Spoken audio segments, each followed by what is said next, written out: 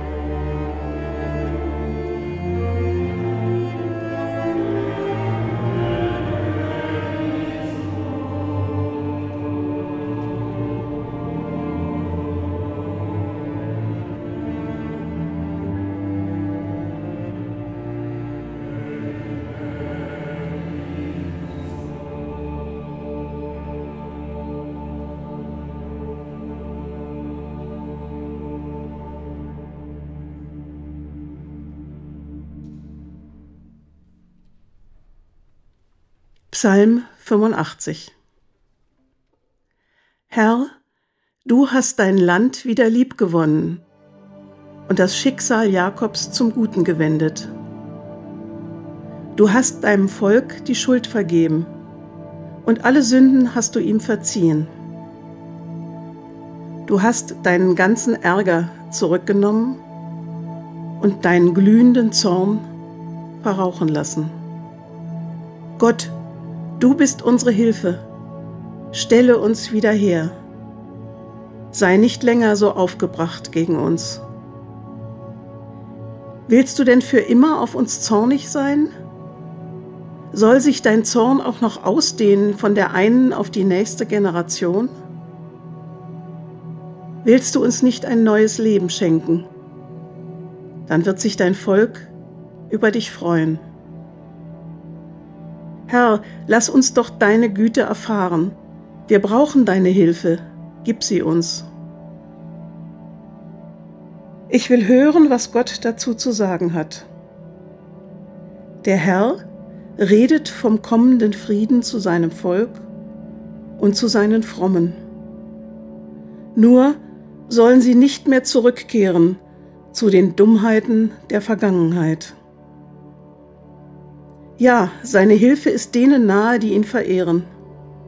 Und so wird seine Herrlichkeit wieder in unserem Land wohnen.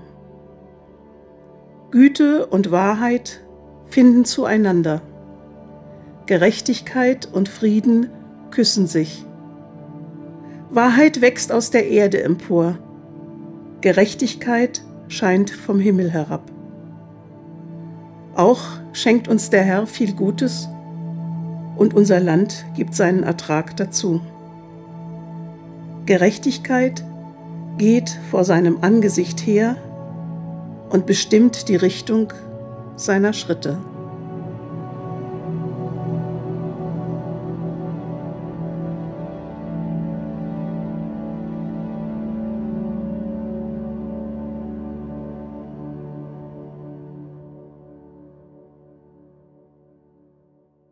Heute ist ein neuer Feiertag im Kalender. Nur in Berlin und nur in diesem Jahr. Was feiern wir denn? Ein Ereignis vor 75 Jahren, am 8. Mai 1945. Was war das für ein Tag? Der 8. Mai 1945 war der Tag der Befreiung, so heißt er. Befreiung, also Jubel, Erleichterung, Tanz.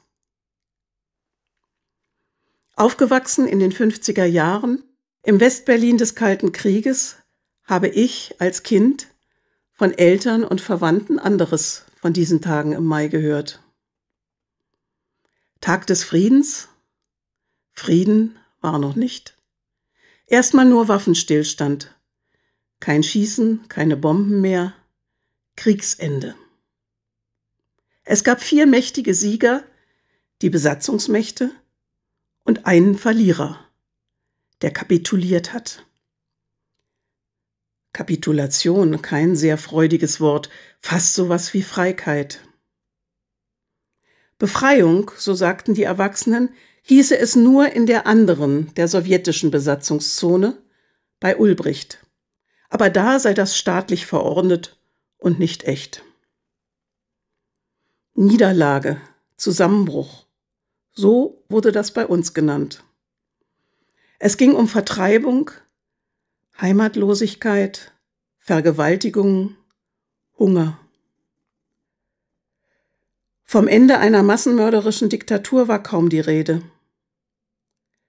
Das Entsetzen der Bürger, die an den Leichenbergen in Buchenwald oder Dachau vorbeigeführt wurden, führte wohl bei vielen eher zu Verdrängung und weniger zu Scham, Schuldbekenntnis oder Reue.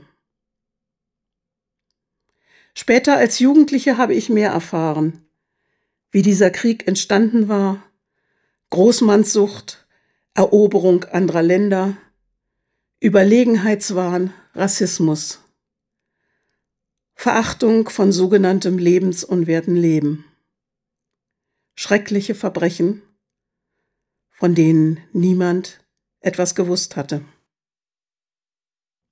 Aber ist das nicht Schnee von gestern? Muss nicht irgendwann damit Schluss sein? Das wird oft sehr laut dahergesagt. Nach einer neuen Umfrage sehen das 1/3 der Deutschen so. Die anderen 2/3 der Befragten sind allerdings daran interessiert, aus der Vergangenheit zu lernen. Sie fühlen sich mitverantwortlich, zu verhindern, dass Menschen oder Menschengruppen diskriminiert oder ausgegrenzt werden. Solange es Angriffe auf Menschen und Morde gibt, mit der Begründung, dass diese angeblich anders sind, anders aussehen, anders glauben. So lange kann nicht Schluss mit dem Erinnern, mit Scham und Trauer sein. So lange müssen die Alten den Jungen aus der Geschichte etwas erzählen, auch wenn es keine Ruhmestaten sind, sondern Beispiele, wie man es nicht machen darf. Es gibt einen Unterschied zwischen vergeben und vergessen. Wer wirklich Reue zeigt, dem wird seine Schuld vergeben. Aber vergessen werden kann das Böse, was geschehen ist, nicht. Schon um die Würde der Opfer zu wahren. Und Opfer gab es auf vielen Seiten. Darf mit der Erinnerung an die Schuld nicht einfach Schluss sein. Wenn wir wirklich Erneuerung anstreben und wollen, dass sich die Gräueltaten nicht wiederholen, müssen wir uns immer wieder mit den Fragen nach Gerechtigkeit und nach den Ursachen von Gewalt und Rassismus auseinandersetzen. Die Beispiele sind so alt wie die Menschheit. Schon in den ersten Kapiteln der Bibel wird von menschlicher Schuld und Gottes Vergebung berichtet. Von Kain, der seinen Bruder Abel erschlug, von den Söhnen Jakobs, die ihren Bruder Josef in die Sklaverei verkauften, aus Eifersucht, Neid, aus Missgunst. Diese alten Geschichten zeigen auch, dass wir das endgültige Urteil getrost Gott, seiner Gerechtigkeit und seiner Gnade überlassen dürfen. Jesus spricht: Richtet nicht, damit ihr nicht gerichtet werdet. Im Psalm 85, den wir vorhin hörten, heißt es: Gott, du hast deinem Volk immer wieder verziehen und deinen Zorn verrauchen lassen. Schenke deshalb auch uns, trotz unserer Schuld, Vergebung und Freiheit. Und Gott antwortet den Betenden. Sie sollen sich von den Verfehlungen der Vergangenheit abwenden, dann werden Liebe, Güte und Frieden sich umarmen und küssen. Wahrhaftigkeit, Gnade und Gerechtigkeit werden sich ganz nahe kommen. Wir werden heute, wie viele andere Gemeinden, um 18 Uhr unsere Glocken zum gemeinsamen Friedensläuten zum 75. Jahrestag der Befreiung erklingen lassen. Die 3 Glocken der Hochmeisterkirche haben den Zweiten Weltkrieg überstanden und ertönten sogar in den Jahren, als der Kirchraum wegen der Bombenschäden nicht benutzt werden konnte. Die Bibelworte, die auf unseren Glocken eingraviert sind, sprechen von der Nachfolge Jesu, der geschwisterlichen Liebe untereinander und der Lebenskraft, dem Lebenssinn, den Jesus uns schenkt. Da heißt es: Christus ist euer Meister, ihr aber seid alle Brüder. Und nun aber bleiben Glaube, Hoffnung, Liebe, diese 3, aber die Liebe ist die größte unter ihnen. Und auf der 3. Glocke: Jesus spricht: Ich lebe und ihr sollt auch leben. Befreiung. Befreiung der Opfer und Lossprechung der Schuldigen. Gnade, das ist es, was wir heute feiern und was uns Gott in Jesus schenkt. Liebe und Barmherzigkeit haben sich zusammengetan. Gerechtigkeit und Frieden sind ein Paar. Dort, wo diese 4 sich begegnen, ist Gottes Heiligkeit spürbar und des Menschen Heil wird Wirklichkeit. Von Franz von Assisi sind uns die Worte überliefert: Herr, mach mich zu einem Werkzeug deines Friedens, dass ich liebe, wo man hasst, dass ich verzeihe, wo man beleidigt, dass ich verbinde, wo Streit ist. Denn wer sich hingibt, der empfängt, wer verzeiht, dem wird verziehen, und wer stirbt, der erwacht zum ewigen Leben. Amen.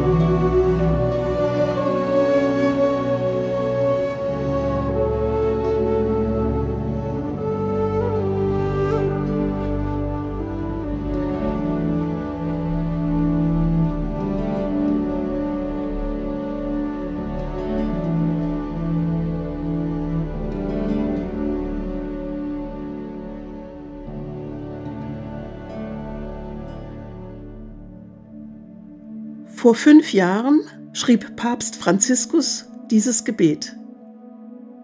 Gebet für unsere Erde. Allmächtiger Gott, der du in der Weite des Alls gegenwärtig bist und im Kleinsten deiner Geschöpfe, der du alles, was existiert, mit deiner Zärtlichkeit umschließt. Gieße uns die Kraft deiner Liebe ein, damit wir das Leben und die Schönheit hüten. Überflute uns mit Frieden, damit wir als Brüder und Schwestern leben und niemandem schaden. Gott der Armen, hilf uns, die Verlassenen und Vergessenen dieser Erde, die so wertvoll sind in deinen Augen, zu retten. Heile unser Leben, damit wir Beschützer der Welt sind und nicht Räuber, damit wir Schönheit säen und nicht Verseuchung und Zerstörung. Rühre die Herzen derer an, die nur Gewinn suchen auf Kosten der Armen und der Erde. Lehre uns, den Wert von allen Dingen zu entdecken und voll Bewunderung zu betrachten. Zu erkennen, dass wir zutiefst verbunden sind mit allen Geschöpfen auf unserem Weg zu deinem unendlichen Licht. Danke, dass du alle Tage bei uns bist. Bitte ermutige uns in unserem Kampf für Gerechtigkeit, Liebe und Frieden. Vater unser im Himmel, geheiligt werde dein Name. Dein Reich komme, dein Wille geschehe, wie im Himmel, so auf Erden. Unser tägliches Brot gib uns heute und vergib uns unsere Schuld, wie auch wir vergeben unseren Schuldigern. Und führe uns nicht in Versuchung, sondern erlöse uns von dem Bösen. Denn dein ist das Reich und die Kraft und die Herrlichkeit in Ewigkeit. Amen. Geh hin im Frieden Gottes. Der Herr segne dich und behüte dich. Der Herr lasse sein Angesicht leuchten über dir und sei dir gnädig. Der Herr wende dir sein Angesicht zu und gebe dir seinen Frieden. Amen.